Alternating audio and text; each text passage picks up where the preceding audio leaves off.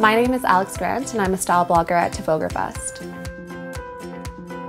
Vogue or Bust began when I was at a bit of a crossroads with my life and I was looking to either take a more safe route towards law school or to really kind of take on the passions that have been kind of major players in my life, which were fashion and journalism. So I decided to start the blog to chronicle my career in fashion and whether or not I kind of succeeded in that area.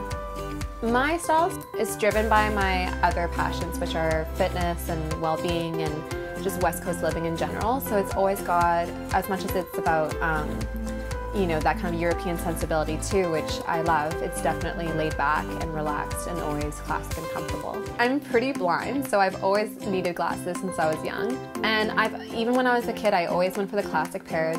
Part of it is that I have a bit of a smaller oval face, so I find those are just like the most basic, the ones that suit me the best. But style-wise too, I love having a frame like these because it can go from a really sporty look to, you know, going out for cocktails with friends. I love to take my glasses into unexpected scenarios, so, you know, bringing it to a cocktail party or wearing it with a dress instead of, you know, your typical at-home jeans and t-shirt ensemble. It just really adds that unexpected element of style.